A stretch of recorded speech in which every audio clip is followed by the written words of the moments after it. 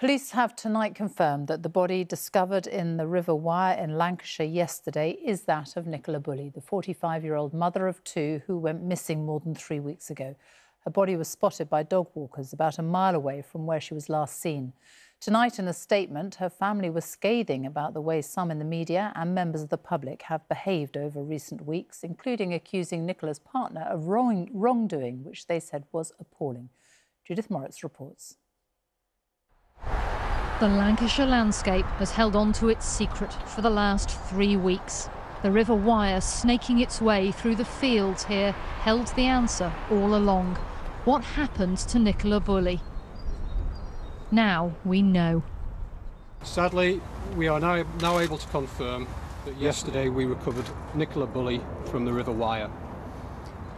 Nicola's family have been informed and are of course devastated. Our thoughts are with them at this time, as well as with all her loved ones and the wider community. We will never be able to comprehend what Nikki had gone through in her last moments, and that will never leave us. We will never forget Nikki. How could we? Nikki, you are no longer a missing person. You have been found. We can let you rest now. We love you. Always have and always will. We will take it from here.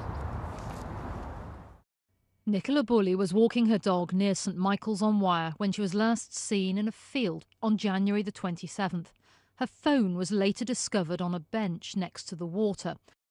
Yesterday, her body was found downriver, about a mile away.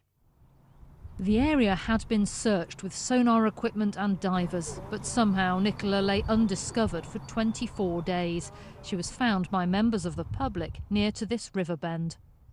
The currents would be very low, and a relatively large physical body in a water column would not move anywhere near as fast as the current. Lancashire police said all along that they believed Nicola had fallen into the water, but the force has been criticised for its response and especially for its decision to release personal details about the mother of two. When the cameras have left this village and the posters and ribbons have been taken down, the police and the media will have some soul-searching to do, including whether the relationship between them had any influence on the way the case itself was handled. Bob Eastwood was a chief superintendent with Lancashire Police. Now retired from the force, he thinks it's been unfairly criticised, though sees this case as a game changer. Can you separate out the way the communications were dealt with and the investigation? I think there became a big beast that was hungry for information. People were going out for their own information. People were making things up. Experts were adding to it, and quite clearly, in my view, they were making it up based on no evidence whatsoever. The yellow ribbons, still fluttering, were supposed to signify hope. Tonight, that has run out. Now Nicola Bulley's family know she's not coming back. The mystery of her disappearance ending with the saddest of answers.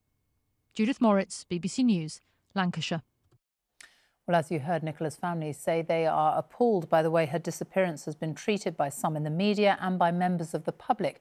There has certainly been huge public interest since she vanished, particularly on social media, where amateur detectives took to sites like TikTok to try to solve the mystery themselves. Our disinformation correspondent Mariana Spring looks at why Nicola's story fascinated so many. So why did TikTok sleuths descend on the village where Nicola Bulley disappeared? My social media feeds have been awash with videos speculating about Nicola Bulley's disappearance, not only clips of people visiting the scene, but sinister conspiracy theories denying the reality of what's happened. One detective at Lancashire Police said she'd not seen anything like it in 29 years. A TikToker was even arrested and fined after he live-streamed himself at a house opposite where Nicola went missing. There's also been a huge amount of media interest in the case, but it's this social media frenzy that really makes it stand out. Tourists travelling to the scenes of disappearances is nothing new, nor are true crime sleuths online, but TikTok in particular seems to be sucking in a huge number of people. As of Friday, the 17th of February, TikTok videos discussing Nicola Bulley's case and using her name as a hashtag had accumulated over 270 million views. In comparison, posts and videos using these same phrases on other major social media sites have had less traction when analysing a combination of engagement, mentions and views. Caroline, who lives in a town nearby and had been sharing videos about this on TikTok, told me she's seen hundreds of videos pushing false suggestions. In messages to me, she said, "Being a mum myself, I think it's nice to see people sharing, hoping it might just trigger someone to come forward. I also think that people trying to help search for anything that may locate Nicola's whereabouts is great too. Some of the things they point out in the videos make you think maybe they are onto something." This has had a huge impact on those in the local community who've been targeted.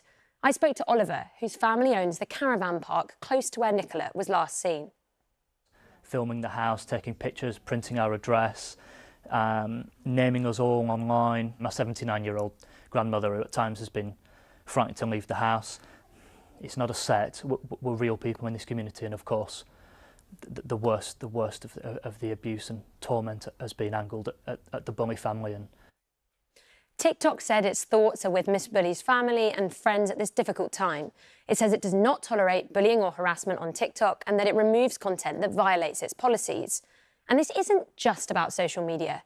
A significant number of people, well-versed in online conspiracy theories, presented with a complex disappearance at a time when trust in the police is low, is the perfect storm. And Nicola's family, in their statement tonight, have directly criticised parts of the media too. Questions now loom over how the police investigation has been hampered by this online frenzy and how forces all over the country will deal with this next time it happens.